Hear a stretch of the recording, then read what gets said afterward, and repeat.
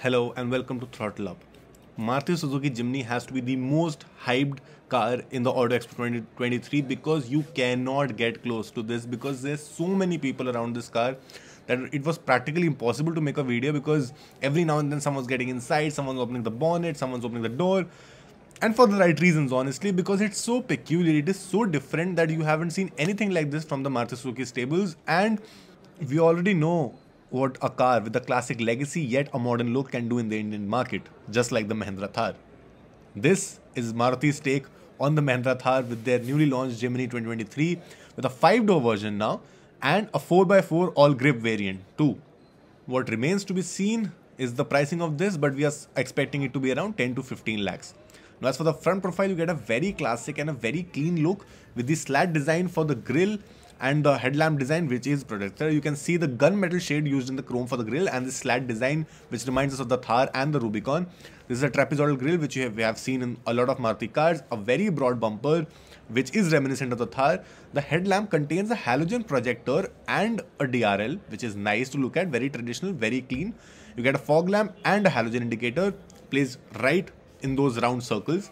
The round lamps with this boxy chassis design stays true to its pedigree and looks very classic indeed, so it's very nice.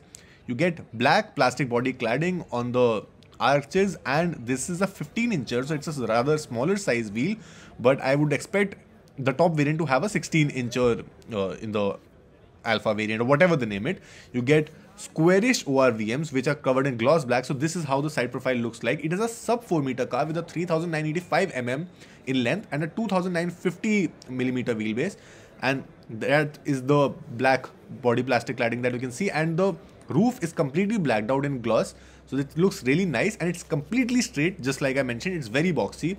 Again, from the rear also it is completely boxy with the boxy tail lamps and the boxy bumper, boxy stop lamp, boxy rear windshield. Everything is squarish. So the only thing that you can see which is round is the wheel, and with this very glossy, very nice treatment, gloss black treatment for the wheel cover. There's a stop lamp, there's a rear defogger, rear washer, and obviously a wiper. So wiper is hidden right below the wheel, so it's kind of difficult for me to show you that. That's the tail lamp, which is completely halogen. So the stop lamp, the halogen indicators, reverse, everything is halogen. You get two towing hooks at the bottom, which you can see right there, body colored. That's the washer, that's the stop lamp, that's the defogger. And you get two blacked out hinges going right with the wheel cover. Request sensor 2 finished in black just below the handle to open the tailgate, and tailgate opens like this, like the EcoSport. And there is some plastic at the interiors of that tailgate. You get a 12-volt socket. This boot space is a 208 liters. You get also a 50-50 split for the rear seat. The boot space is definitely more than the Mahindra Thar, which is nice. The roof line is completely straight, and you can see this gloss black treatment done. I am 5'9" and my forehead would touch this, the rear top, the roof line. So it's really not tall. It's a shorter car, really short. It feels like a toy, honestly. For the door handles, you got completely black plastic treatment, no leather. This is a grab handle. This is a power window switch, which feels really cheap. The door handles is typical Maruti, so you get that silverish appeal for that. But yes, the door is shorter, the door is smaller, and it's completely plastic to give this a rugged and sportier design. But would have liked if they had played more with the touch and feel of the door pad. Nonetheless, coming to the rear seat now, as for the comfort, the thigh support is really less. The leg room is also very less. So that's honestly quite a problem. I am 5'9", but yeah, even the headroom, my head is almost touching the roof line. The grab handles are fixed, simple plastic, no premium feel whatsoever. You do not get any armrest. There is no middle headrest. So you get only two headrests, which thankfully are adjustable. I don't see any AC vents, but before that, we'll come to the dashboard, and this is how the dashboard looks like from the rear seat. It is different than the other Maruti cars, like the speedometer first, which is completely new when it comes to the Maruti cars, because I haven't seen anything like this. For the steering wheel, it's a very normal steering wheel with a touch and tilt functionality. The left buttons are for the infotainment, the right is for the cruise control, and the bottom left houses the call buttons. So nothing extraordinary about the steering wheel, pretty much the same. For the speedometer, it's a very orthodox, very classic looking speedometer, with the left being the tachometer and the right dial being the speedometer. The center part houses the MID, which is very small, and it feels that it's a TFT screen and not an LCD one. It's housed inside these boxes with bolts and all, so that looks classic. You get very sturdy AC vents, which is nice. The AC controls are really nice.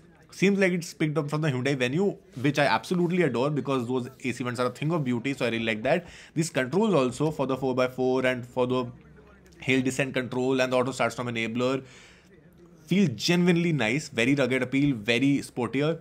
This finish below the gear knob is something that I absolutely hate. I do not like that. The gear knob is basic. That is a 4x4 control. You do not get any center console armrest or electric packing handbrake. That is the glove box, which is very small. You get this grab handle on the dashboard. The dashboard is completely black plastic. For the sun visors, you get mirrors on both the sides, but we can't see any lamp. The IRVM is also day-night, but not automatic. No sunroof on the Jimny whatsoever. So that was for the dashboard. The touchscreen, although inoperable, seems to be the same as the Baleno, Brezza or the newly launched Fronx. So that was a gist of the interior. Pardon me if the interior bit was a bit messy, because there were a lot of people who were actually interested to see the interiors, and that is why it was messy. As for the engine and the transmission, the engine would be a 1.5 liter petrol engine, which we have seen in the Grand Vitara and the Brezza. For the transmission, we will get a 5-speed manual and a 4-speed automatic. Also, the expectation is such that this would be an all-grip variant only, so we do not expect any forward wheel drive or rear wheel drive. This would be a 4x4. As for the pricing, given that it's less spacious, less powerful and smaller than the Thar, it should be relatively lower priced than the 4x4 variants of the Mahindra Thar. Given that the 2-wheel drive of the Mahindra Thar is launched at around 10, actually maybe to compete with the Jimny, I expect this price to be the Jimny's price to be around 10 to 15 lakhs, and that would be a really good price. Even 15 would be on the higher side. It should be 10 to 12. So we'll see what the pricing plan is from the Maruti Suzuki. For now, that was the review and the walk around of the Maruti Suzuki Jimny. Let me know in the comments below, what do you think about this car, and whether would you buy one if you were considering a Mahindra Thar or a compact size SUV in the price bracket of 10 to 12 lakhs. Subscribe to our channel for more such content on the Auto Expo and other car reviews. Please leave a comment and like this video so that it reaches to more people. Keep watching. Throttle up.